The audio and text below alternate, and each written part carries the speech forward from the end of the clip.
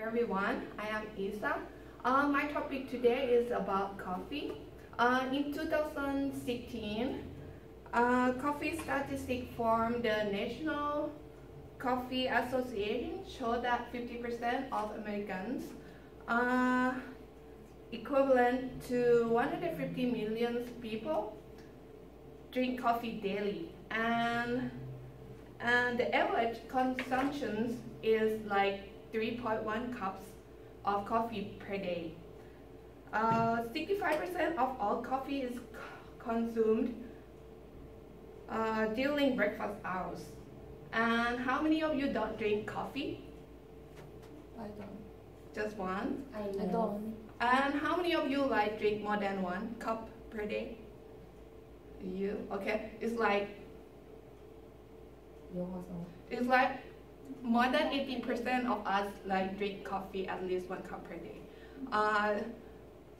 For me, I drink at least 1 cup per day for more than 10 years. And the reason why I drink coffee are because it helps me with like routine of my bowel movement, and another reason is it keeps me awake during the day.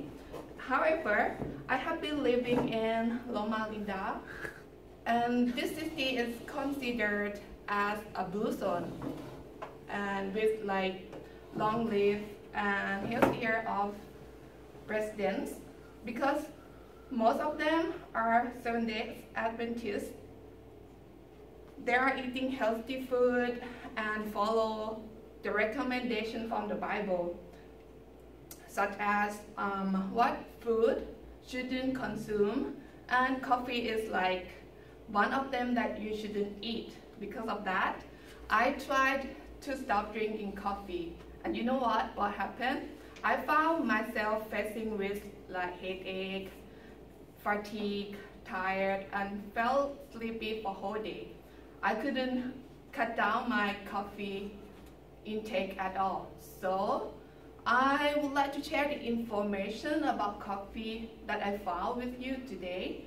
I Googled it and I found something that I would like to share, which are about what coffee does to your brain, and what is the best time to drink coffee. So I would like to begin with the first topic, what coffee does to your brain. Many research studies have examined what coffee affects the brain and its function. The potential effects are mainly related to caffeine. The caffeine in coffee acts as a mild stimulant to our central nervous system, which depends on the level of intake. Okay, and we know that caffeine like help us to keep awake and alert, but how does it work?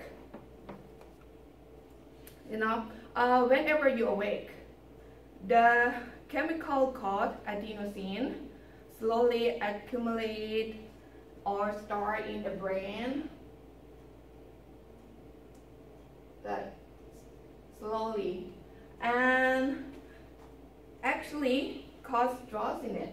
You see, you start attached to the receptor and you start draws in it, and then slow down your brain activity. It's like the more adenosine there is, the more tired your brain feels. And which makes sense because adenosine regulates your cycle of sleeping and waking. Adenosine stimulates signals that tell your body it's time to rest and sleep.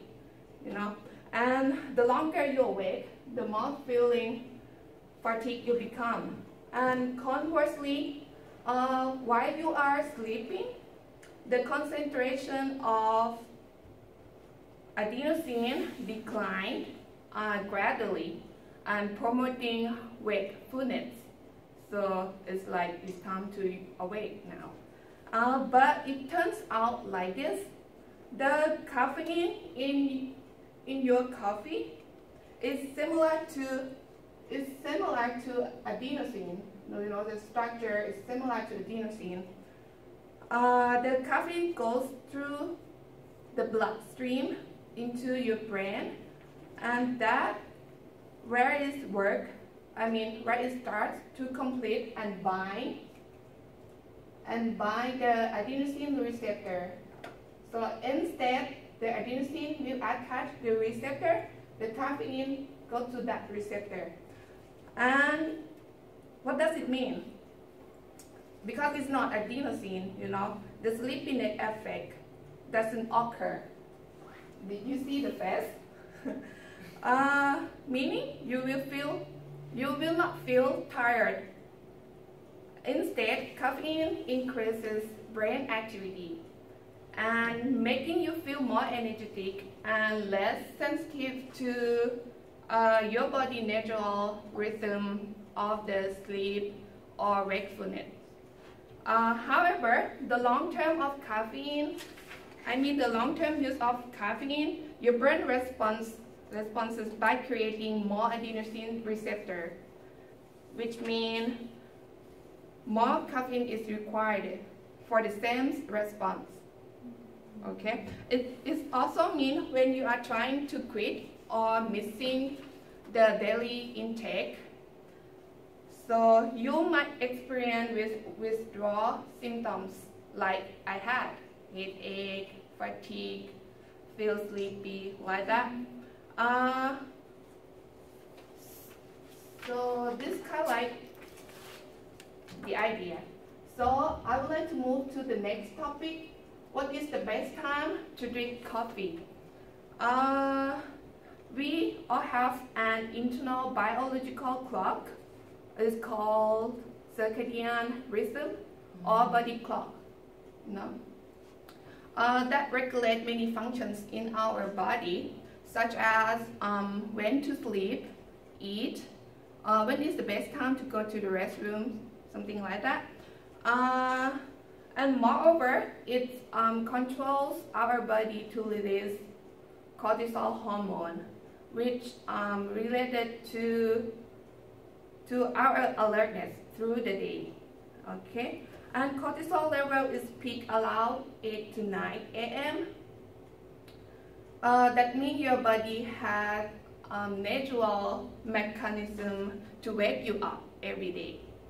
And scientists recommend drinking coffee after cortisol level reach the peak, which are 8 to 9 a.m., 12 to 1 p.m., and 5:30 to 6:30 p.m.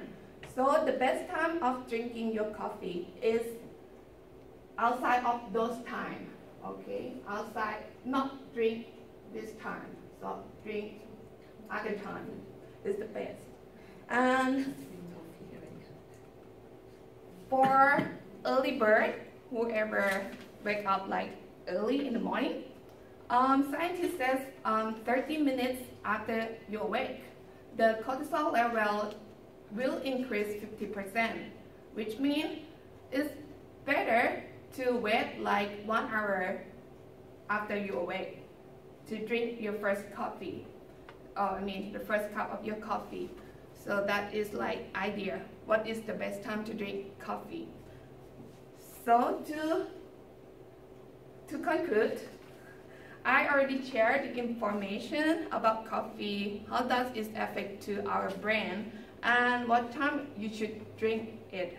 And I hope those information will will help you understand more about coffee. Like it helps me